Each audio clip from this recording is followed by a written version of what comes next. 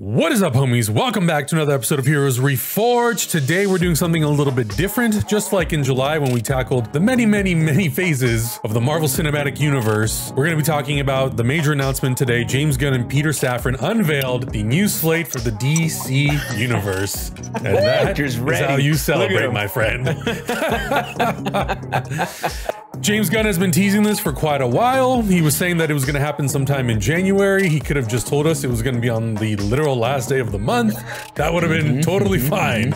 But before we get into the slate, worth mentioning, we opened and started a second channel for the Chexkins podcast. It's linked down in the description below. Check it out. We have one episode on there. We're going to be doing those every single month, maybe multiple times per month as well. We're going to be incorporating questions from the audience, topics that we want to discuss. What's up? What is the Chexkins podcast? What is it? It's what does it look like? What is the point of it? Well, considering that most people who saw that video were like, I didn't even know you guys did a podcast together in the same room. I'm like, good Lord, thank God we put this thing on its own channel. But it is a podcast that we do where we all get together and we talk about stuff we're passionate about. It could be related to superheroes. It could be related to life. It could be related to the holidays, whenever we feel like it. We also take questions from the audience, and it's a very fun time. Last episode was dedicated from the Patreon exclusively to our Patreon audience. Yeah. And on top of that, on February 11th at 10 a.m. Pacific time, we're going to be doing a live stream to celebrate hitting 100,000 subscribers on the channel. Join us. You can submit a video, whether it's a congratulations or you have a question for us. There will be links down in the description below on how you can do that. You can email it to us at submissions@heroesreforged.com. You have until February 6th to do so. On top of that, check out our Patreon. We have a ton of uncut reactions for all the shows and movies we're watching. We're going to be doing a lot of films this upcoming year. We're going to be doing Ant-Man and the Wasp, Ant-Man, the Creed movies, so much stuff. Check it out. Link down in the description as well. And Star Trek is happening soon. Star Trek is happening. And based on everything that we found out today, we might have to be revisiting some DC movies soon. I will be totally honest with you guys. I actually was surprised how many projects were announced in this slate. I was expecting maybe 5 things. I thought it was going to be 1 or 2 big movies, maybe 1 or 2 big shows, and maybe something animated and obscure. Massively obscure, because that's James Gunn's style. He likes to do the stuff that is very much prime time, but he also is very much digging into the deepest, darkest crevices of the DC and Marvel archives and pulling out stuff that is so obscure that majority of audiences have never even seen the cover of a comic book. He did exactly that. He delivered. Yeah. He delivered. Absolutely. There's a lot of exciting stuff in here. There's a lot of exciting stuff that I'm sure wasn't announced yet, but before we get into sort of what's part of the new DC universe, it's kind of worth talking about what is still coming this year, because there are 4 projects still coming this year. We've got Shazam, Fury of the Gods coming out in March. It's a loose tie into the greater DC universe, like James Gunn said. It ties in because it's a part of the Ben Affleck, Henry Cavill universe, but it doesn't include any of those other characters. You know what I think that means? I think it means that it is a creatively and financially, we still haven't decided what we want to do with this. And creatively and financially, if it's a hit,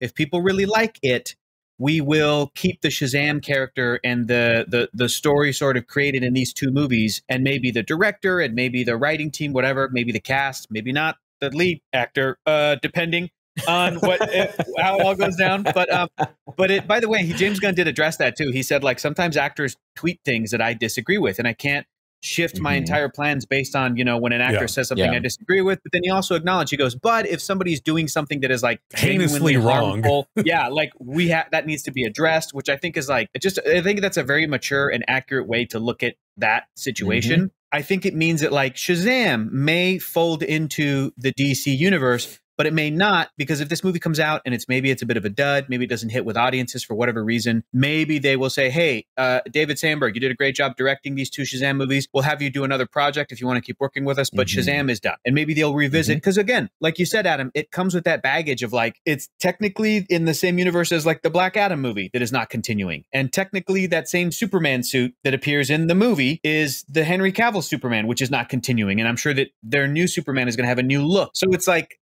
do they I think they just creatively want to leave that door open, and financially and, like, executive wise, they don't want to say one way or the other, don't go see the new movie because it's not going to be part of our universe, but they don't want to see, go see it. It's definitely going to fold into our.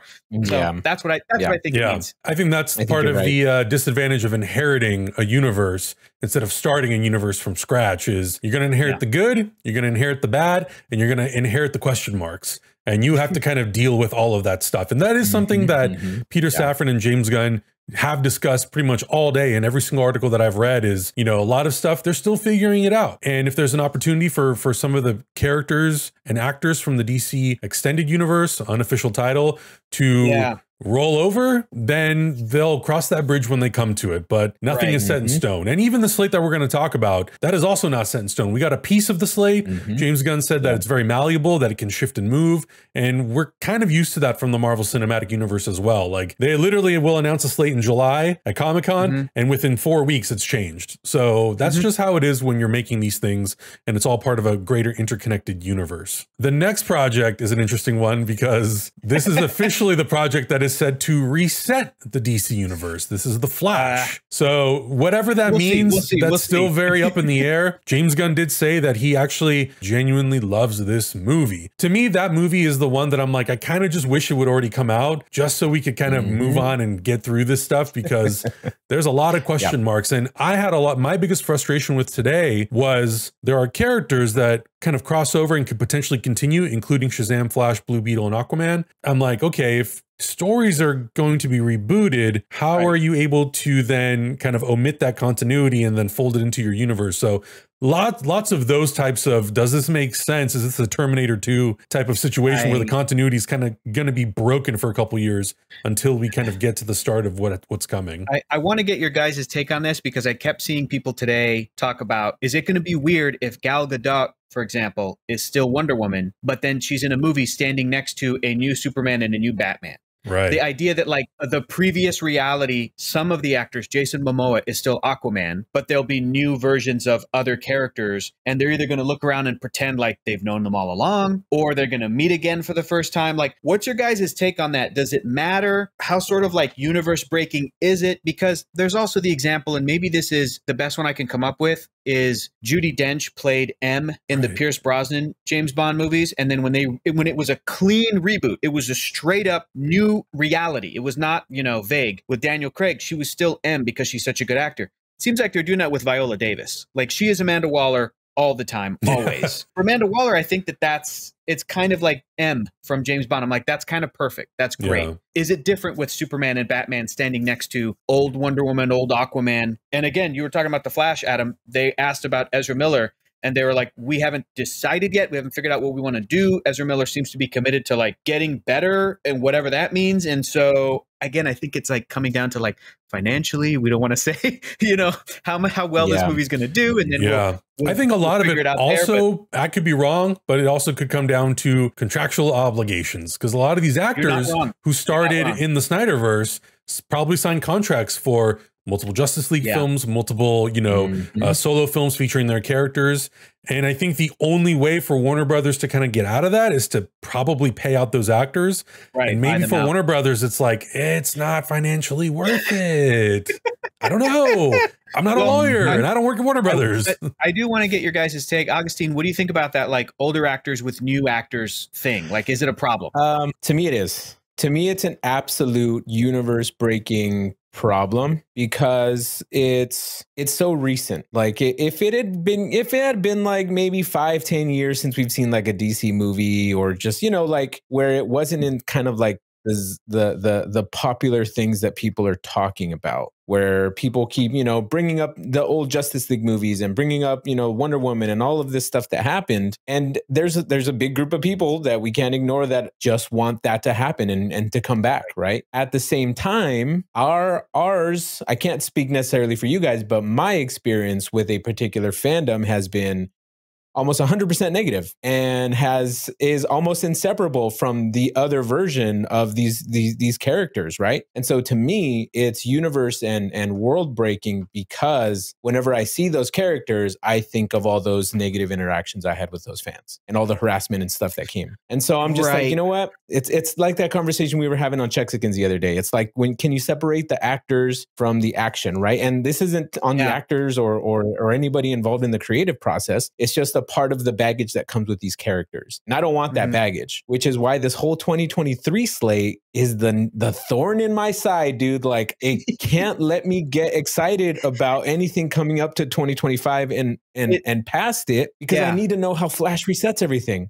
Like, I just need to know how this is going to happen. Augustine, if it makes you feel any better, the silver lining here is that the Latino superhero Blue Beetle seems to be so disconnected that has no actors from the previous DCEU that it's like it may be able to squeak by and be like, this is connected to the new thing, like because it just seems so, like, you know, we've seen, but then again, who knows, maybe they filmed like a, you know, John Cena has a cameo in it or something, like maybe there's some, you know, I don't know, Will Smith comes back as Deadshot. I don't know what kinds of decisions they're making. I have no idea what they're doing. But to go off that though, that's what's the thorn in my side about these announcements in total, right? Because Adam and I were talking today, I could feel Adam's excitement buzzing like just all day long. Right. And he would look at me and I'd be like, yeah, that's cool. It's like, it's all right.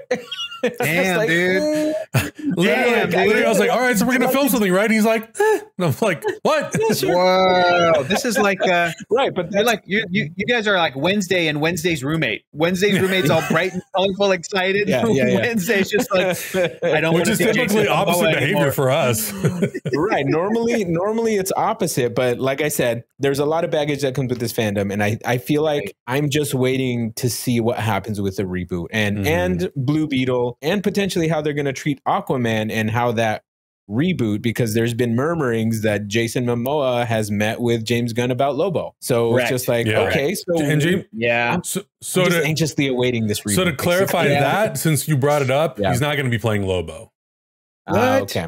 Yeah. That's a lie, dude. Yeah. Hang on. Let me check my Maury Povich lie detector test. Check.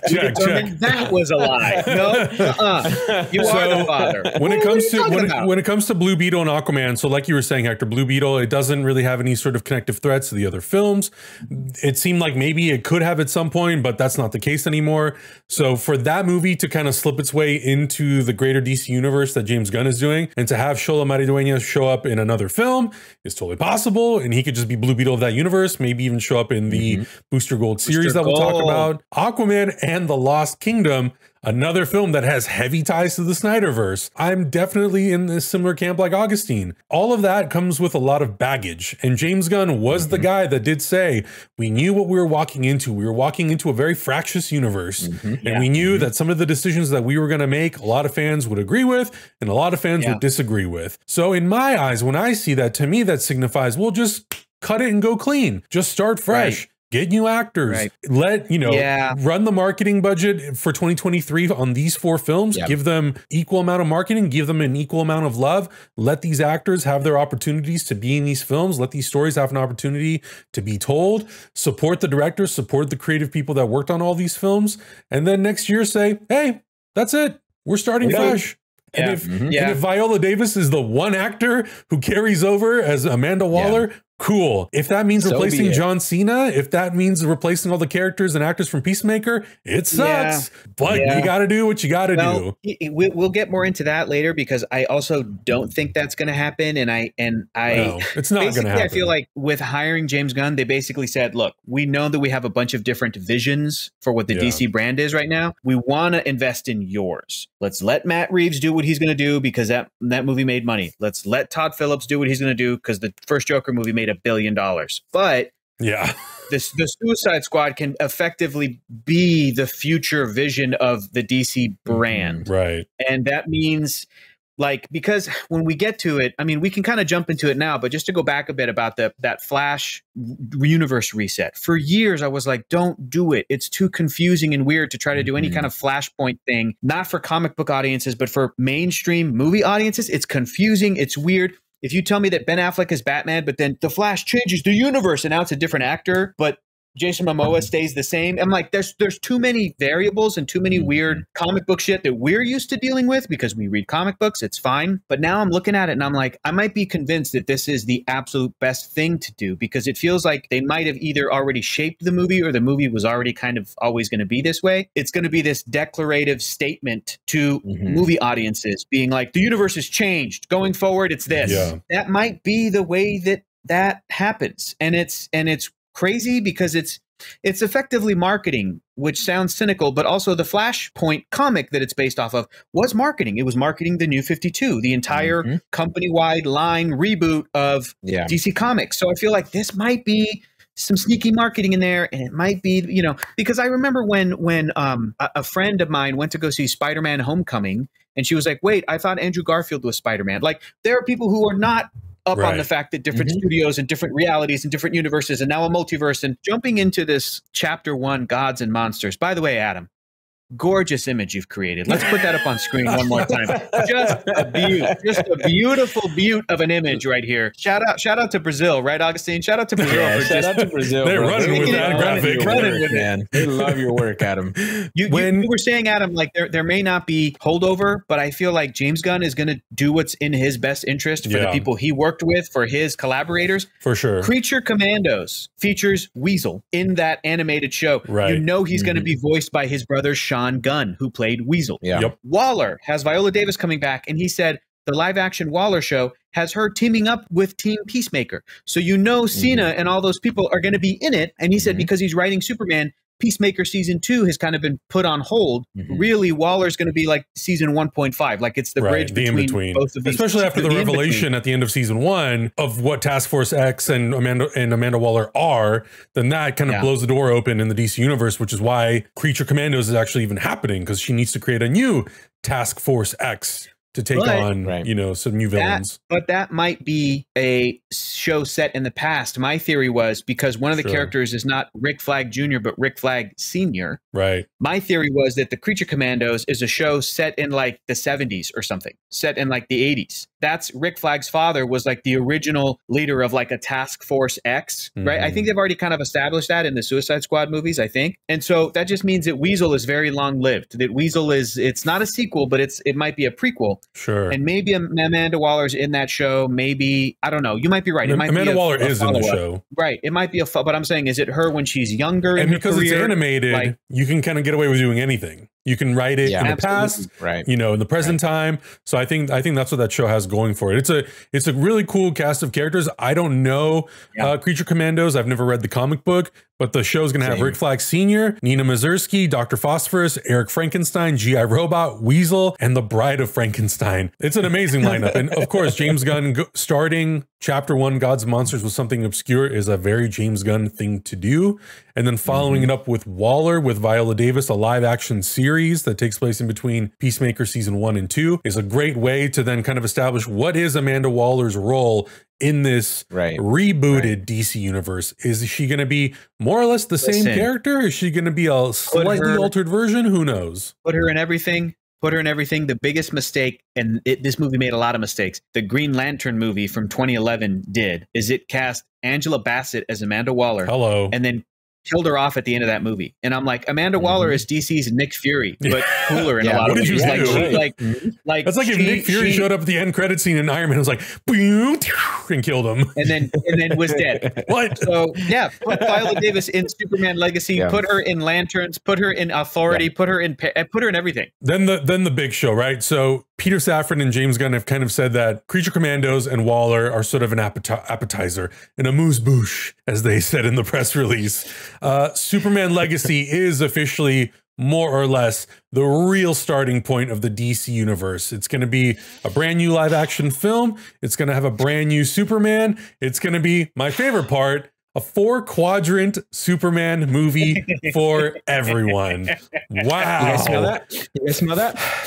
That's hope. That's refreshing. That's truth. Hope. That's the future. That's justice. And that's a better tomorrow. And there you go. God, I cannot wait. I cannot wait for this project. This is going to be my most anticipated project in this whole thing. And for me, no disrespect to any movie that comes before this to me is the movie that is, for me, going to either be sink or swim. If you don't nail this, I'm out. If you nail this, you got me for the rest of the entire time that you're building out this universe. And I think it's super, super important for Superman to work, because one of the things that I've really liked about everything that I've been reading about this presentation is James Gunn has very much said the DC universe is expansive, not only character-wise, but also tonally. So you can have characters like Superman who are very hopeful and very optimistic about the world.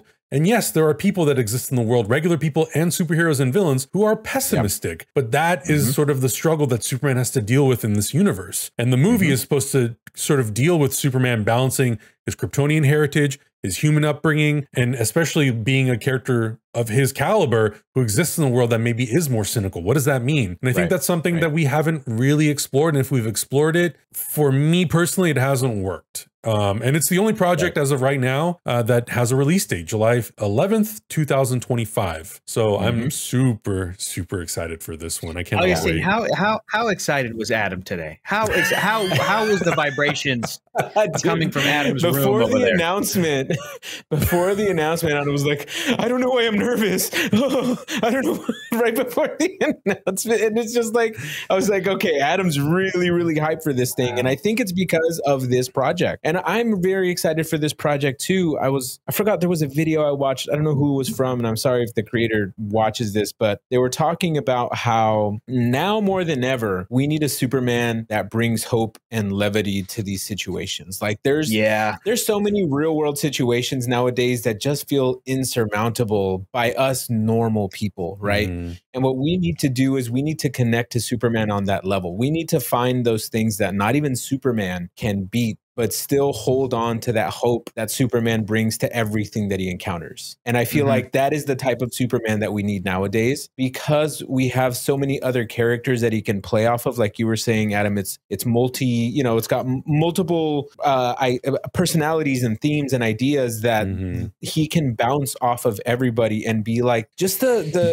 I'm sure most people or some people have friends that's just like ultimately happy. We have Matt Acevedo, like just the ultimate beacon of joy, right? Just like you talk to this person and nothing can get him down, and they just brighten your day. And I want that to play against sourpuss Batman, who's just like, get off me, Clark. Like he's hugging Bruce and he's like, get off me. Like just that kind of like thing. And then just like Wonder Woman laughing in the background, and then the Lanterns just kind of doing their thing. And just, I need that kind of balance. I think it's just like a reflection of reality, really, like reflection of reality that lets you communicate, lets you connect to these characters in different ways, in different aspects of your own personality, because we're not all always bright and happy and like, you know, super cheery or whatever. So finding something you can connect to with each one of these characters, I think is really going to be important in the future. And I think James Gunn knows that and wants to create something like that. I want to ask you guys too, have you seen Ted Lasso? Have we talked about this before?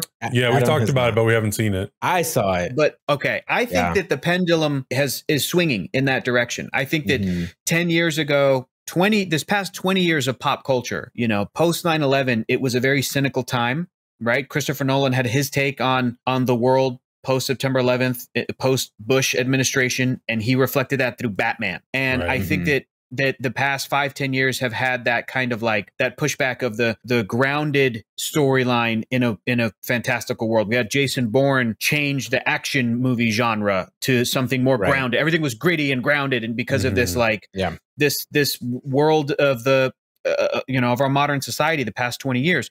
But I think the pendulum has been moving towards things like people are watching Ted Lasso and they're going, oh my God, I need this. This is so refreshing. This is so enriching and hopeful. And that's a character who, like, I've seen people describe the Ted Lasso character as somebody who embodies like toxic positivity. And I can see that too. I think that even within that show, it's that element is kind of explored, but like Superman is just this like golden retriever puppy dog. And he is not the smartest person on the planet. And he is maybe the strongest person on the planet, but he's probably the goodest. Did you just say Superman's dumb? Yeah, because I also don't listen. Right? No shade. I think that there's like a naivete to that character a little bit. But it's one of his best qualities. Okay, this almost like childlike sense of like, well, no, that's morally wrong to do, and I'm going to do this because it's the right thing to do. Whereas adult and cynical people are going, yeah, but the world's more complex than that. But really, at the end of the day, that's kind of what Superman represents. But again, no shade to Grant Morrison, who a lot of their writing, James Gunn listed as like their comic book writing is like being very influential Superman for this new thing. But like in All-Star Superman at one point in the story is like super genius. And that's really Silver Age fun, kind of extreme. But I like it when Superman is just this guy. He's just this guy from Kansas who's just trying. And in that press release, Adam, they were saying like his greatest weakness is not kryptonite. His greatest weakness is he doesn't want to kill anybody. He doesn't want to hurt anybody. And look at the job he's taken on, Superman. And look at he has to go up against people like Lex Luthor, who's an untouchable billionaire. Those kinds of themes are more relevant today than ever before. because of the world we're living in. So Adam's getting goosebumps over there. Adam's getting all tingly. Things are happening over here.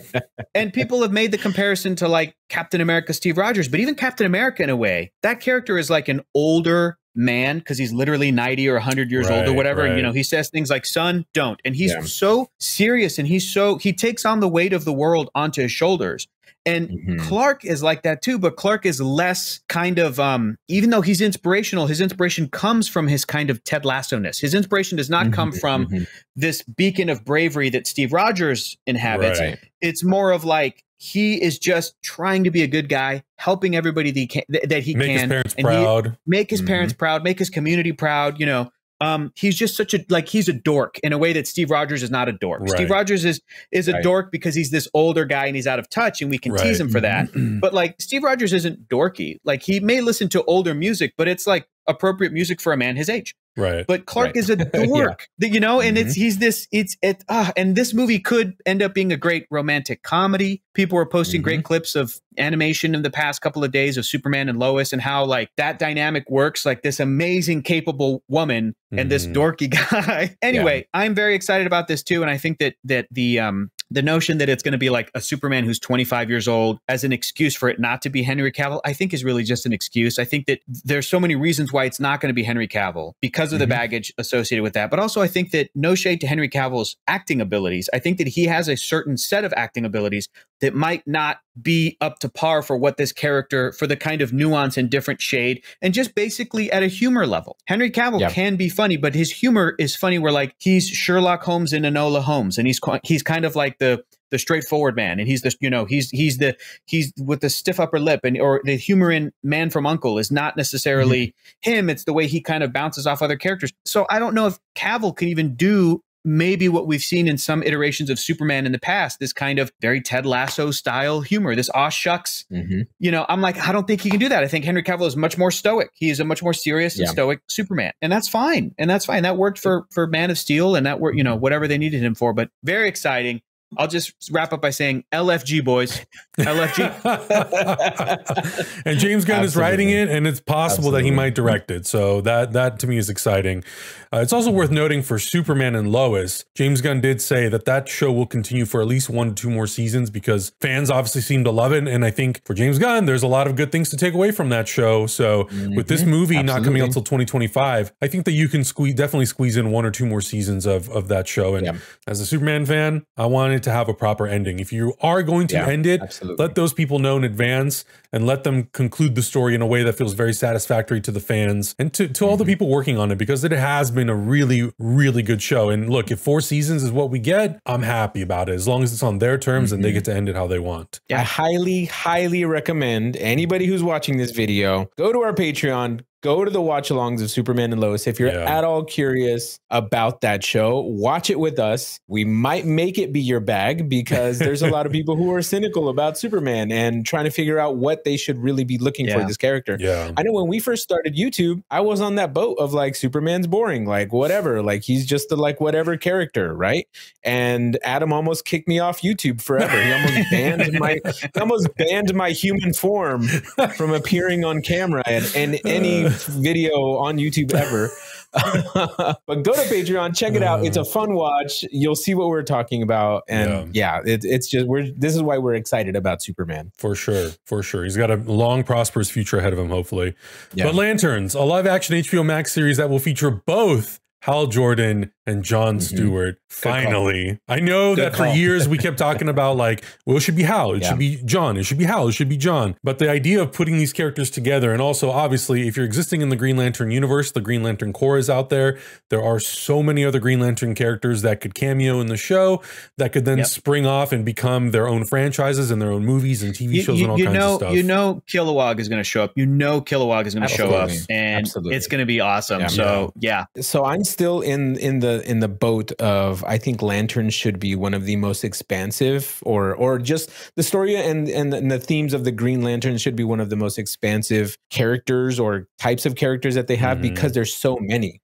Right. And, you know, there's so many lanterns, and the Black Lantern sagas are such huge events in the world of DC. But the good thing about that is I feel like we can get that through cinematic television at this point. Like big, huge stories. Yeah. Game of Thrones, Lord of the Rings has already come out. Willow, one of the best fantasy shows ever to come out on television. And I think, Augustine, going off of what you're saying, like this show may have been billed as like starting small because they're trying to say this is more terrestrial based. It's like 2 space cops, but their investigation is on Earth, and it's Hal and John. But the thing is that they apparently discover this sort of secretive, dangerous threat, a conspiracy, whatever they discover. If Green Lanterns are involved, you know it's got to deal with the United States' space, dude. You know it's got to get out there. Exactly. So I'm like, this every may be quadrant of space at this point. Yeah. Right. This may be like one season of television, and it's a little bit more True Detective, and it's a little smaller scale. But I think that this could be the real, beginning planting seeds of like, well, what is your overarching story, James Gunn? Like, what are you trying, is it going to have to deal with Darkseid and the New Gods? Is it going to have to deal with the Green Lantern color spectrum, the whole core of all the different Green Lantern core? That's how you can begin to plant the seed here. And then if we don't see a piece of it in Batman Brave and the Bold or Supergirl Woman of Tomorrow or, a Superman Legacy sequel or whatever, then they can build up to, we might see a little piece in all of those projects, or we might see nothing. But that's something that I think that Lanterns is going to hopefully introduce us to those 2 characters and get everybody to be like, oh, dude, Jon Stewart's my favorite Green Lantern character, or Hal is such a great Green Lantern character. Get us to fall in love with those 2 characters.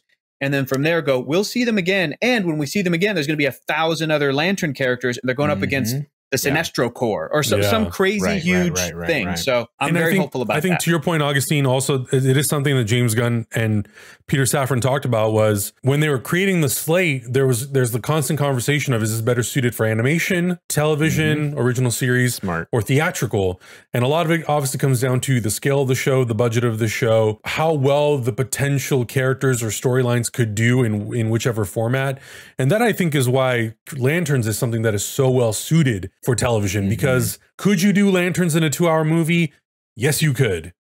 Could you do Lanterns even better and give it more justice if you allow yourself to tell an 8-hour story that takes its time and introduces us to not only Hal Jordan and Jon Stewart, but also characters like Kilowog or other members of the Corps, and really get deep into sort of the lore of that universe, then I think it behooves them to do that. Because like Hector's saying, if there's a seed in that show that leads to some greater threat in the DC universe, you want it to really feel like the audience is earning it, and you really want it to feel like the filmmakers that are making it are truly taking their time and are really invested in the long game and not short of the short win. You know what I just thought of? Because you just said earned it, and I immediately thought of how Mark Strong just put on a yellow ring at the end of the Green Lantern movie, and all of a sudden he was Sinestro, which sucked.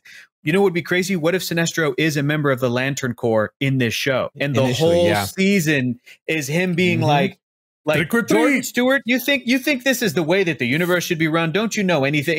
Just like slowly going to that seeds. That training day. Oh, this cop is way over the edge. This dude is this is ACAP. This is very, very bad. This space cop is in a bad form. And at the very end, he's basically like, fuck it, give me a yellow ring. Give me a, and you're like, I'll take that shit. And I think that's what you earn when you turn some of these things into shows, is you can really play with that and flush that out. Superman makes sense because it's a singular character who kind of is on an arc, and he's the big show.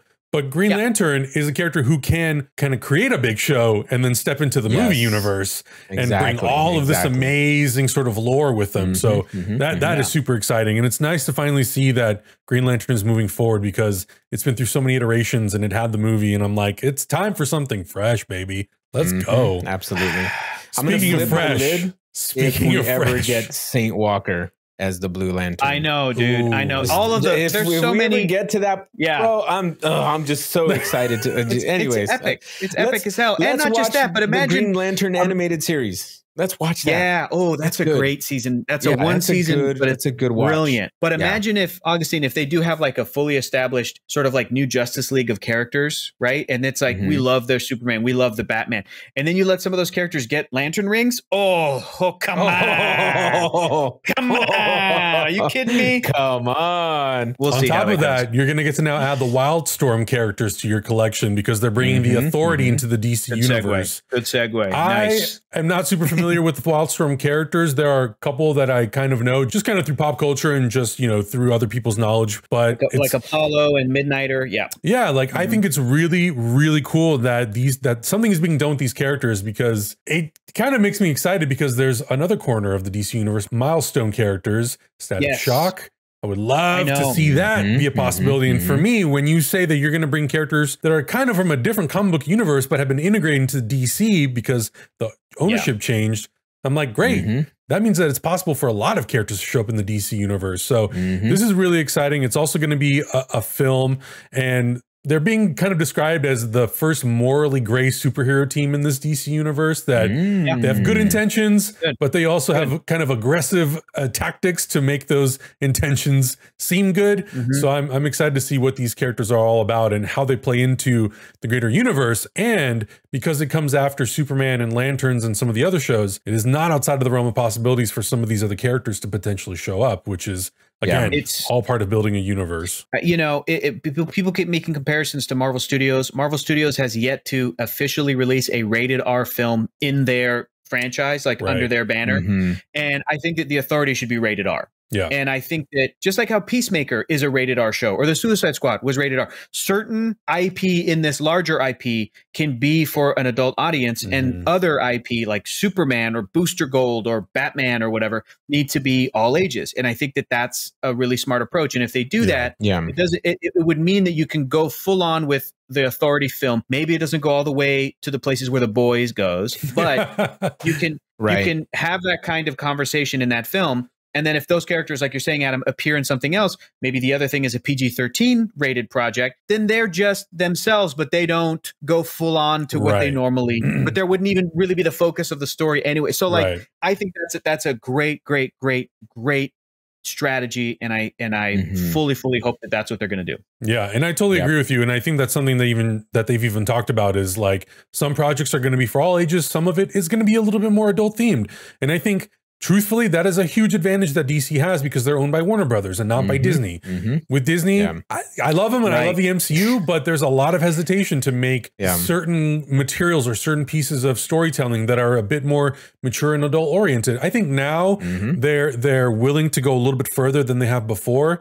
And I think when Marvel Studios was kind of aligned with Paramount Pictures, that first phase, there's moments where it gets a little bit more graphic and a little bit more violent. But once it was kind of acquired by Disney, I think that there was sort of this like understanding of like, cool, we're not going to tiptoe into the rated R territory. Whereas with DC, they're really open to anything. Like, you got something for all audiences, we'll take it. You got something for mature audiences, we'll take it. The Joker proved that whether it's rated R or not, if it's really good and or the character is a beloved character, people will come watch it. The Batman, pretty close. It's like really on the edge of the PG-13 rating, but it was a fantastic film. So I think that is also an exciting part, is that there is this sort of this balance of light and dark and adult and all ages theme that I think is kind of important when you're doing a shared universe like this, especially when it's based on so many diverse superhero characters. Like, you have to be willing to have some flexibility. Otherwise, it's all going to feel the same. And I think that's something that James Gunn and Peter Safran are definitely trying to avoid. Similar tones across the board. It's like, let's change it up. Let's mix it up. Let's have everything feel different. So it really does feel like it's a filmmaker's universe, while still telling a overall story that still feels like it has some sort of end game or some sort of like cohesive voice, as opposed to just kind of being random. I don't know how excited you guys are about a Wonder Woman being in the DC universe. They didn't give us a Wonder Woman movie or series, but they gave us Paradise Lost. It's not Wonder Woman, right? But it is Diana of Themyscira. So it's you know, depending on how you look at it, like Lanterns feels like it's a lower budget answer to like, how can we tell a Green Lantern story? That's what they're going to focus on. I don't know if this is going to be lower budget or bigger budget, because it's like it looks like it could be a fantasy epic period piece. Yeah, you got to build everything. Yeah. So it's Game of Thrones. That's basically how they're describing it. It's like a Game of Thrones show that's really going to revolve around characters that are alive prior to Diana's birth. And it's going to really revolve around the politics of a world that is not inhabited by any man. What does that look like politically? What does that look like just as a society? How do they run their society? If there is sort of integration between their society and the modern world, like how are they establishing those rules? I actually do like the fact that it is something that is in a lot of ways, in many ways, a period piece, and that it precedes the inclusion of Wonder Woman, because I think it's really going to give us a good grasp on, well, how do all of these different parts of the DC universe work? Not just the characters, but also the worlds that they inhabit. I think this show is going to be like the Wonder Woman comics that came out in the 80s from George Perez that were also like clean reboot, but they sort of retold the origin of Wonder Woman. I think that the Patty Jenkins movie, the first Wonder Woman movie, is pretty fantastic, but it is also like a romantic sort of love story at its center. Right. And I think that Wonder Woman 1984 kind of missed the mark, but like how interesting is it to take the concept of Wonder Woman and go, let's bring in a bunch of, and this is what I'm hoping they're going to do, and I have a feeling they're going to do this, bring in as many talented and passionate women writers and producers and directors and editors and composers and everybody who can just flex on us in this show, in this format. The full cast is going to be women. It's going to be beautiful. It's going to be awesome, because that first Wonder Woman movie is so cool, but then you immediately go to World War I, and half of the movie is Chris Pine, and that's half of the reason the movie's great. Sure, it's Chris Pine, but a story without Steve Trevor, a story without that element added to it can be really, really interesting. And I think it can like re-inspire the way that first Wonder Woman movie inspired audiences, myself included. Everybody was so jazzed on it. Like, finally, this female superhero character, this woman superhero character. Paradise Lost can be that, but like, imagine something like The Last of Us or Game of Thrones, but it's just women in the cast. And it was almost going to be happening with Why the Last Man, but then that show got canceled. Like that promise of like every character in this world is a woman except for the main character or whatever. But yeah, I'm really, really intrigued in this. And I have a feeling this is going to even feature Diana either by the end of it or throughout it. And it's going to firmly establish this is who Diana is. This is what she looks like in this new DCU. This is what her mission and her goal is in this new DCU. I wouldn't be surprised either if we went through Creature Commandos, Waller, Lanterns, Authority. I would not be surprised if Superman Legacy was a prequel. If Superman Legacy opened and it was like 2015, here's a story of Superman in the year 2015. So by the end of it, it's the same actor and it's like, and now we're current. So that they can almost, like they do in the comics, when they did Crisis on Infinite Earths and rebooted everything, they still went back and did Batman Year One while the normal Batman comics were happening. And then when you caught up to normal Batman comics, they would somehow mention that, oh yeah, this is like Batman's new origin. Superman Man of Steel, same thing as what happened. And the George Perez Wonder Woman book. So maybe that Superman Legacy, Paradise Lost, and the Batman Brave and the Bold, I feel like they're going to be the Trinity, reestablishing the Trinity, what they look like, what their mission is about, while also basically fleshing out their history. And Batman Brave and the Bold is going to be him and his son. So they're going to establish, in this universe, we have Talia al Ghul and Ra's al Ghul. And, all of that history is going to be like, and maybe Dick Grayson Nightwing has already been a thing. And Tim Drake Robin has already been a thing. And now we're into this Robin. Jason Todd's already been dead. But they still want, and now Red Hood has maybe shown up, but they still want that sort of like we're going to go back and flesh out what it was to bring us up to speed, but we need to reestablish Superman, Batman, and Wonder Woman because maybe the previous iterations didn't quite click, and they are the Trinity. They're the foundational pillars of DC. Yeah, I was actually very, very surprised. No more beer left. I was very, very surprised to find out that this is going to be a Batman film that features Batman and Robin, and it's going to be Damian Wayne, not Dick Grayson, not Jason Todd, not Tim Drake, not Stephanie Brown. This is the 5th, I think, Robin in the DC universe. So 6 if you count Carrie Kelly, I think, was from Dark Knight Returns. And whatever. So I think Alfred dressed up like a Robin at some point. It doesn't matter. So I'm excited to see kind of like where this goes and how they establish this, because to jump into a newer universe and to already have established a lot of elements of the Bat family, you have to kind of assume like, okay, like you're saying, Nightwing, Batgirl, the other Robins, where are they? What are they doing? What are they up to? Is Red Robin a thing? Is Nightwing a thing? Is the Hood a thing? What kind of stuff are we going to be leaning into in this film? So there's a lot of intrigue there. And I don't want to say I'm apprehensive because I feel like James Gunn wouldn't do anything unless he felt 100% confident in it. But the Brave and the Bold is the one project that I'm like, okay, I'm going to wait and see. I hope it all works. Are you wearing a Matt Reeves Batman shirt? Oh, hell right yeah, now, dude. Yeah, of course you're on that project. You're like, I don't know. Yeah. I already got my Robert Pattinson. I'm good. Well, I mean, again, it's like we haven't seen Robin in a movie in 25 years. We haven't seen Batgirl in a movie in 25 years. The previous version of the universe has really tiptoed around the Bat family. Titans has kind of established a Bat family, but Titans is the show, and the show's ending. And I do feel like it's been a major component of Batman's world that has been missing. And it's something that really influences and kind of changes who Batman is. He goes from being someone who is very much a secluded loner in the shadows, fighting evil. And then when he brings on these additional family members, he becomes a father, and that really changes his dynamic. So I'm excited to see kind of like what that's going to look like. Did you guys see the internet said, if the Batman is going to be like this father figure that's annoyed by this rambunctious kid, it's got to be Pedro Pascal, right? Is that what's going to happen? And absolutely, I was like, that's what's got to happen. Yeah, you have the internet's daddy. Yeah, you need to have Pedro as the Bat Daddy. Do that shit. That's right. Absolutely. Oh man, he can do it. He's got a great voice. He can do it. I'm apprehensive about this project, and you want to know why? Because it's not Batman the Brave and the Bold the animated series. That's why I'm apprehensive about this project. But it's not Dietrich Bader as Batman. I guarantee you it's not going to be him as Batman. Can I throw something out there? Not going to be in it as Mr. Freeze. Like, just why do this? Why do this to me? This is a personal attack on me, James Gunn. I'm so sad. Adam, Hector, let me be sad. Okay. And you know what? Let me cry. Here's another stain on Zaslav. They're taking Batman the Brave and the Bold off of HBO Max. So how the hell are you supposed to watch it? Shitty. Go get the Blu-rays. Go order those Blu-rays. I'm buying the Blu-rays tonight. Order them tonight. Put them on your Plex server, folks. That's all I can say. Because there has been so many good Batman adaptations, but that is hands down my favorite of any Batman adaptation. I like it more than Lego Batman. I think this version of Batman is just the funniest, the smartest, just everything. Let me throw something out to you, Augustine, because I'm so glad you brought this up, right? This movie, they just said it's Batman and Damian Wayne Robin, and they didn't say anything else. Why didn't they call the movie Batman and Robin? Or, Batman and Son, or something that really hones in on that? They called it The Brave and the Bold.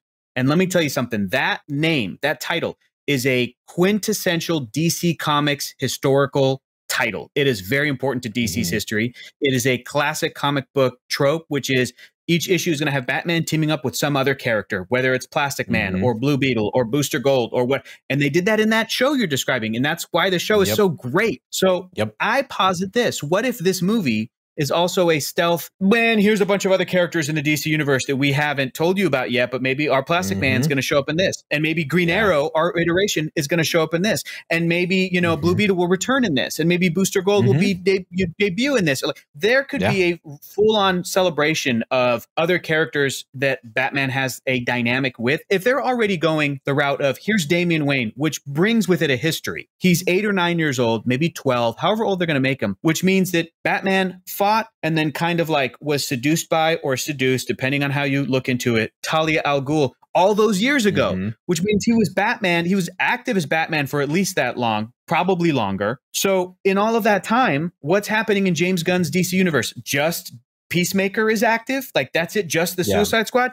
Hell no. There's tons of characters running around we haven't met yet. So I think that the title being The Brave and the Bold, maybe we'll see Momoa Aquaman show up and go outrageous and flip his hair. Or maybe we'll see brief glimpses of like Batman taking on Damian and being apprehensive about it or reluctant to it. And then Nightwing, Dick Grayson, is like, Bruce, he's your son. Also, you team up all the time. You've teamed up with Green Arrow. They cut to that. You've teamed up with, Bawana Beast. They cut to that. Like Zatanna. Like this could be the real Plastic sort of showcase. Played by Tom Kenny. Plastic Man.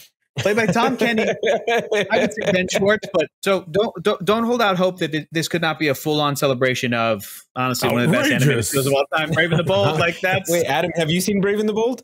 I've only seen a few episodes. I haven't seen the whole series. I also propose that as a Patreon watch along, but we already have so much on our plate. I'm just adding so much homework. No, there's still 2024. It's S tier. Right. We have to be watching something as we get ready for this movie coming out in 2020. Right. Or whatever. Right. Guys, I don't know what we need to do, but we need to figure out a way to get our good buddy Alex Puccinelli as Booster Gold. Alex Puccinelli for Booster. How do we make this happen? I've been tagging James Gunn on Twitter. That's it. That's all I can do. Anybody watching doesn't know who Alex Puccinelli is. First of all, what's wrong with you? Secondly, you need to go to Augustine's Twitter because he posted this video that these gentlemen helped me make as an audition for DC all those years ago to become a correspondent, a helpful host for DC Daily. Alex Puccinelli was born to play this role. And if he's not going to be Booster Gold, they're going to hire somebody else. Then we gotta get or someone. It's not gonna be as good. So just go check out that video, watch it for yourself, judge for yourself, and then decide if you want to, maybe post hashtag Alex Puccinelli for Booster. Alex Pooch for Boost. I think it's what he said, right? Poochster Gold. I think it's Poochster Gold or Pooch for Booster or something like that. Either way, we'll start spamming it out. Just keep an eye on our social media. Yeah, I'm excited for this. I think the character is a very interesting character, someone who comes from the future into the modern day to try to really live the life of a superhero, and in this version he's going to be dealing with a form of imposter syndrome. I think that's really interesting because I do think that as people, not just in obviously the creative industry, but just in general, that is something that I think a lot of us sort of deal with in a lot of ways because just the way that the world functions nowadays and social media being a big part of the world and all that sort of stuff. So I am excited to see what Booster Gold brings to the DC universe as a character who is from the future. But also, I hope that it opens up the door to opportunities to bring other future characters into the DC universe, whether it's things like, I'm going to throw a real curveball, things like Legion of Superheroes and stuff like that, I think would be really cool. And James Gunn is a guy who could do it, Absolutely. So that has me really excited for that. And, maybe this is the project where we get to see Blue Beetle show up again and really establish that this version or the version from the 2023 film is in fact the version that will be fully integrated into the DC universe. I think that would be really, really cool. So it's not full on She-Hulk levels of breaking the fourth wall, but Booster Gold could be another fun episodic establishing of who's active in the DC universe. Who does Booster try to go and rub shoulders with, but eventually just gets booted out? You're not in this club, dude. Nobody wants you here. That's the kind, this pathetic guy is the opposite of She-Hulk. She's not pathetic, but she has those millennial struggles that we all do. And Booster's like that. Plus he's obnoxious, but he is brave at his core. He's a fantastic character. This could be another great, here's a show that's helping us establish what this world is, and even do the great thing that Booster can rattle off some stuff that hasn't happened yet. And then it's up to this franchise to actually go and deliver, which is always, dude, it's the best when you read a comic book and they're like, oh, this is just like the War of the Lanterns or whatever. And that hasn't happened yet. You're like, oh snap, this is going to happen. And then they get to it. It's the best. Exactly. I'm really excited for Supergirl to make her return, her cinematic return. It's been, it'll be, by the time the movie comes out, it'll be well over 30 years, if not 40 years actually, since the 1984 film. So I'm excited about this. Don't say that. When is the movie coming out? We don't know. It has no date yet, but if Superman Legacy is coming out in 2025, this will likely come out somewhere in 2026 or 2027. So you guys, I just realized in 2027, I'm going to be 40 years of age. Yeah, me too, bro. I'll be 40 in a year and a half, guys. 2 years. Dude, basically you're dead. Been doing this? Basically dead. By the time we die, we'll go through 8 iterations of the DC universe. So shut your mouth. I don't want to do this anymore. Now I don't even want to do this anymore. I just realized how old I'm going to be in 2027. I don't even want to do this anymore. Oh man, both of you. Oh man. Something that I think is exciting about this project is Tom King, who wrote the Woman of Tomorrow comic book series, is on board. Awesome. I don't know if he's going to be writing it or if he's going to be in a consulting manner. I know he's a part of sort of the writer's room that they created. I'm already reading it on Hoopla Digital, baby. Free comic books online. I'm already going to start reading it. Hopefully I'll give you a short review on Chexicans. Yeah, so, the artwork looks amazing, and it's an interesting story. As Kara Zor-El is a character who kind of survives living on remnants of Krypton for a little over 12 to 14 years, and then comes to Earth. So a character who goes through that kind of a trauma where she survives, but also sees the people around her who have survived kind of die, and then comes to Earth. I'm imagining that it makes her a very sort of a character with a huge chip on her shoulders and not exactly the same as her cousin. And I think that is very interesting. I think you have to have sort of this interesting dynamic between this super family where one character maybe is very hopeful and optimistic. And I don't want to say that Supergirl would necessarily be pessimistic, but maybe she has a little bit more of what we would call a realistic outlook on the world. And I think that could be such a fun dynamic for these two characters to have. Totally. Especially after, I really thought that the Supergirl TV show was mostly really great and had a great hopeful version of Kara Zor-El. But if you have Superman already kind of embodying, like Supergirl, the show was basically a Superman show. Like that tone was Supergirl's tone. Like she took it and she's like, I'm the Superman of this world. But if Superman in this universe is already that, like you're saying, Adam, to bring in a more jaded, a more cynical Supergirl, I think is who's like younger than Clark, but she's like, you don't know the shit I've seen, is so funny to me. It's so great. Exactly. And I want to highlight too, everybody's been mentioning Tom King, the fantastic writer who wrote this comic. Augustine, you showed off that gorgeous artwork. The artist is Bilquis Evely, wonderful artist, just gorgeous work. Has worked on Wonder Woman and Sandman Universe, The Dreaming, and Supergirl Woman of Tomorrow.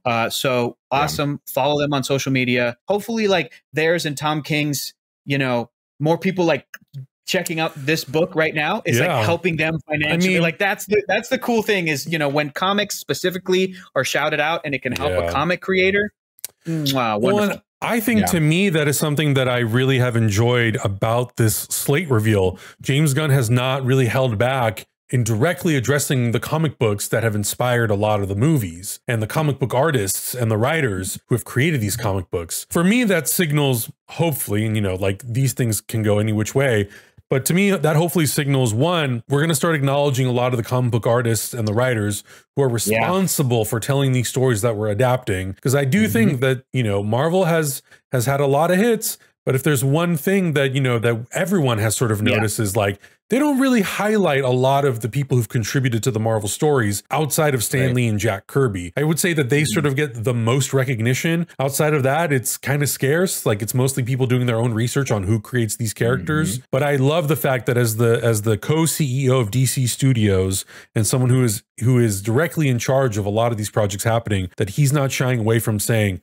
Frank Quietly, Grant Morrison, all these people who are responsible for contributing to these stories. And the fact that he's not even shying away from saying these are straight up adaptations of these books, which is doesn't happen too much. Love that. He was the guy also, he's been doing this since the Suicide Squad and Guardians of the Galaxy. He's talked about some of the Jim Starlin stuff and, some of that inspiration that he grew up with.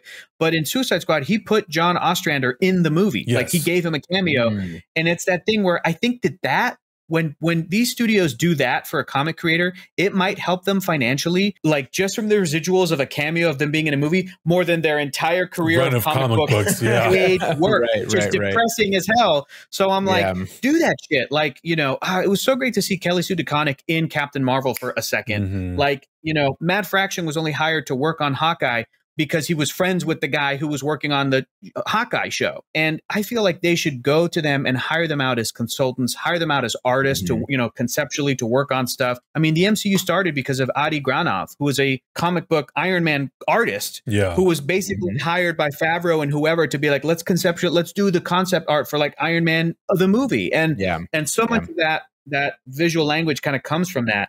So yeah, I'm also really hopeful about that. And it would be great to see in all of these, or as many as they can, projects to like, call them out, acknowledge a comic book creator, a writer, put him in the thing, give him a cameo. Come on. Give him that credit. Give him that credit. I like how they kind of did that with Dan Slott in the She-Hulk show. Like they kind of added his name in certain things. I think they should give their props. I think they offered him a cameo, but he was like, I'm not going to do it because COVID is not going to, like, he was just like not down to go and just show up and whatever the thing was. Keep doing that. Like Dan Slott should be in She-Hulk season 2 if they ever do it. Like all of that stuff. So the last project that they announced, which surprisingly does not conclude chapter 1, Gods and Monsters. This is just the first part of this slate, is Swamp Thing. In the back of my mind, would have been like, God, I really hope they would announce a Swamp Thing feature or series. That would be so cool. I actually really did enjoy the first season of the Swamp Thing series on DC Universe. Did I think it was flawed? Yes. Was I really impressed with what they did with the budget that they had? Absolutely. I think it's a really solid debut for that character. And to have this character come into the DC Universe, a character who very much embraces a darker, and potentially more cynical, potentially more violent part of the DC Universe, I think is really, really cool. I think, again, it goes back to them being open to and exploring varying tones within the DC Universe, allowing some things to be for quadrant, for all ages, allowing some things to be maybe for more mature audiences. This is also a great gothic romance, the Swamp Thing stuff, but also you could do a lot of great seed planting pun intended, of like Justice. the storylines that are going to pay off with Justice League Dark, or, you know, bring in Animal Man, and how does Animal Man factor into, like, if Swamp Thing is the green and deals with the green, like who's dealing with the red? Is that Animal Man? Is that this character? And that first run of New 52 Animal Man was really solid. It was like intense. Talking about True Detective, it was like some Hannibal shit. We were like, oh my God. So they could really go there. And I was going to say, even weave in what Swamp Thing deals with at his level of, like, he is this protector of Earth in some level. Maybe the Green Lantern story is involved, right? Because whatever they find is like, oh, something's bad with the Earth, and then Swamp Thing could follow up with that, or what? Like, there's just so many ways you could bring in Swamp Thing, the character, the concept, to whatever larger stories they want to tell. A live action film, that's gonna be good. That's gonna be real good. Hella tight. I don't have any strong attachments to Swamp Thing, so I'm in. Like, let's just see these characters. I like that.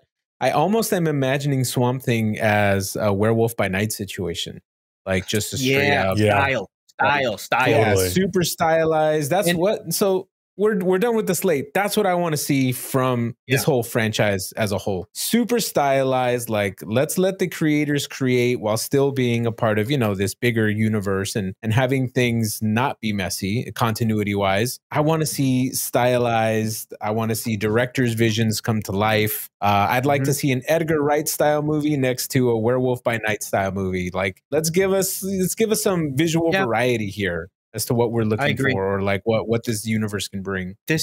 I'm incredibly hopeful about everything. My biggest takeaway, I'll say, is that out of everything that has happened in the past few years with the DC brand, whether it's movies, TV, comics, whatever, this announcement of potential movies and shows that they're working on has gotten me more excited and interested in reading DC Comics again. Oh, absolutely. Than anything in years, because of all the sort of like corporate fuckery that's been going on at Warner Brothers. It's really when they canceled Batgirl, which I'm hoping, and I know that Peter Safran was like, I do think that it was kind of an unreleasable film, and that David Zaslav made the right call. It was a tough call, but I think it was going to be good for the brand.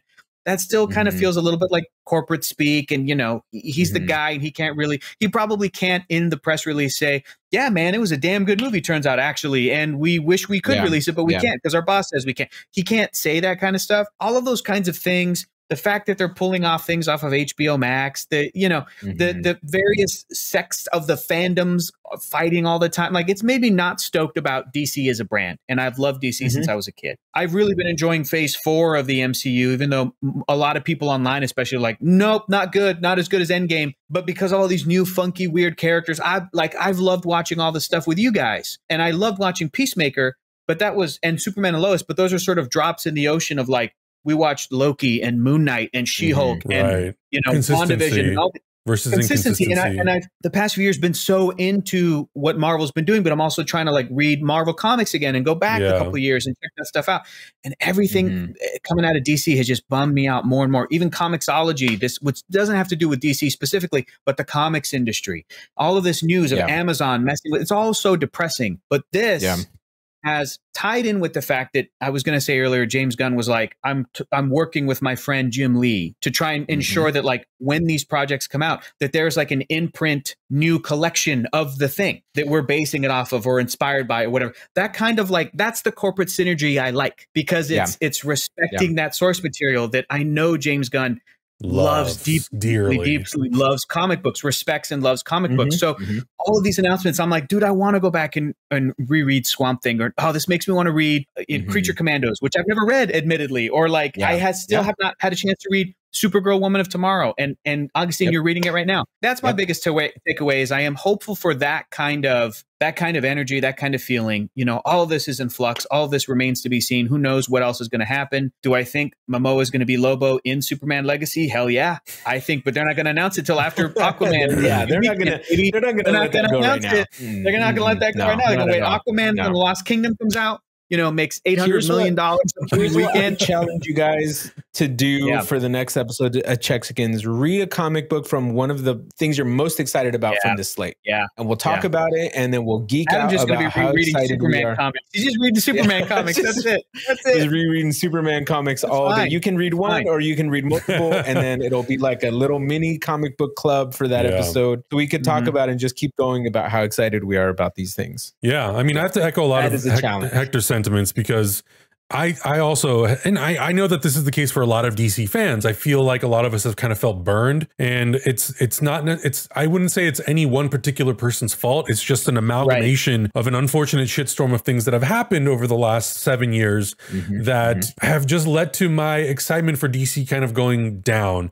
And I enjoy watching the Marvel stuff with you guys, and I like going to see the movies, but in the back of my mind, every time we walk out of a Marvel thing or we end a Marvel show, I'm always like, I want this for DC. I want to feel this energy. I want to feel this excitement. I want to watch all of this stuff, and I want to give it as much love as we give all the Marvel stuff. And I agree, this slate has made me so excited to go and read comic books.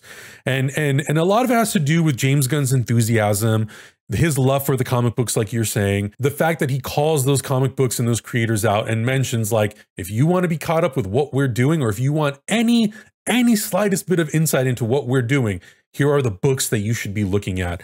I love that so much, because I'm in agreement. I think more people, just period across the board, should be reading comic books, reading the source material, and really understanding that just how much variance exists out there with every single character in every universe that exists. And there were no video game announcements yet, but I'm excited to see how that also interweaves into this universe and even more stuff. Yeah, like, apparently, I was going to say, apparently he said, maybe as an example, James Gunn was like, maybe there'll be a video game that bridges the gap between Superman Legacy and Supergirl Woman of Tomorrow. Like that kind of, that's the kind of thing they're going to do with gaming projects. Yeah. It's not just going to be sort of random one-off, that stuff that James Gunn was saying was so effing funny and so true. Where he's like, they were selling off their IP to any creative that was like winking at the executives, just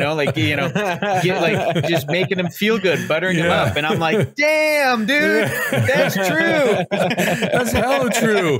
Yeah. All that stuff makes me super excited. And I don't know, I'm just feeling really hopeful and optimistic about the future. And look, I know that for me personally, getting through this year's phase of movies is going to be a little bit of an uphill battle for me. And I'm still going to be walking out of the Flash questioning, like, how is all this going to work? But I think once I get over that, and I just let those movies be, and let them be the experience that they are, and then we get into the two appetizer projects, which is the animated series and the Waller show. But once we get to Superman, I think for me, I'll finally be like, all right, cool. We've made it. It's all good. Maybe it was a little bit of a fumble or a little bit of a struggle to get there, or maybe it was super flawless and they just executed so well that I'm like, you did it. You convinced me that you could do it. So I'm going to be hopeful and optimistic about this universe, because I feel like the DC universe has had enough pessimism sprinkled throughout it for the last 8 years, and ain't nobody got time for that. Yeah. So previously I said that I was going to be boycotting the Flash movie. I think James Gunn changed my mind today, given his enthusiasm, given his hopefulness for the future, given that I think he said today that it's one of the greatest superhero movies he's ever seen. I think there was a tweet that he said something around those lines. So I'm just like, listen, that does carry some weight. I don't know if it's corporate speak. Does. I don't know if it's just like lip service. I don't know. We'll see. But it's the thing about James Gunn is, I think that he has matured as a storyteller, and I think that the things that are in his stories now are much more thoughtful and aware than his stuff was years ago. We know what his style is like and how it suits the fringe characters like Guardians of the Galaxy and Suicide Squad. Perfectly suited for that stuff. Adam is so excited about Superman Legacy, and that is going to be make or break, because these first two projects before Superman Legacy are right up James Gunn's alley. They're the weird fringe characters, kind of a spinoff of Suicide Squad, then the cool badass character who is a spinoff of Suicide Squad. Then you get Superman. The real question for this whole endeavor is going to be, can James Gunn, with his knowledge of the brand and his ability as a storyteller, as a writer, as a director, maybe, can someone like him really give the characters that aren't the fringe and kind of, like sarcastic and kind of edgy characters, give them that earnestness and that weight that they deserve? I would look at Guardians of the Galaxy. I'd look at Suicide Squad. Those movies still have heart in them, even if they are funny and sometimes the jokes don't always hit. And, you know, even a couple of years removed, it's like some of the humor from like the first Guardians movie maybe doesn't hold up the best. But you look at Suicide Squad and there's so much. The entire moment at the end of the film, the score, the title of that track is Ratism. As all, you know, as Ratcatcher 2, that whole moment with Ratcatcher 2 and Bloodsport really, wait, Bloodsport? Bloodshot? Bloodsport is Jean-Claude Van Damme. Bloodsport is the epic 80s movie. You know, it's still all like, that's another big challenge too, is James Gunn the right guy for the job? I know that James Gunn is the guy who loves and respects comics, no doubt. But is he the right guy for this job? We'll find out as soon as some of these projects, and the big one being the Superman Legacy project. When that comes out, will he be able to get everybody on board, even folks who might not love James Gunn's style? Because he certainly has a style, he has a voice, he has a sense of humor, and that doesn't fit for every character, and that's also not everybody's cup of tea. You know, I know people whose Guardians is their favorite MCU movie, and I know people who are like, not a fan, I don't like it, you know, or they don't like the rest of James Gunn's sort of filmography, you know, Slither and Super and all that stuff. And, you know, it's his trauma roots, which are gross. They're gross and they don't hold up. But of course they don't. You know, of course they do not. That's absolutely, there are some horrific and really cringe-worthy moments and jokes coming from James Gunn and his brain and everything. Start somewhere. In every aspect of their career. But I think that is a huge testament to how he has evolved. He is not just a writer. He is not just a filmmaker. He is now very visionary and executioner of a shared universe. Good news for you, Hector. Robert Dubois, AKA, is in fact Bloodsport. So you got it. Bloodsport, not Bloodshot? Bloodsport. Wait. Deadshot and Bloodsport. Oh, okay. That can't be right. Will Smith, Deadshot, can't be right. Idris Elba, Bloodsport. Bro, Bloodsport is the movie, is the Jean-Claude Van Damme movie. But it's also you're right. You're messing with me. That's also the character's name. Wait, Bloodshot is the Vin Diesel Bloodshot is the Vin Diesel Valiant comic book movie. That's right. Bloodshot is the Valiant guy. It is Bloodsport. You're absolutely right. It's Idris Elba Bloodsport.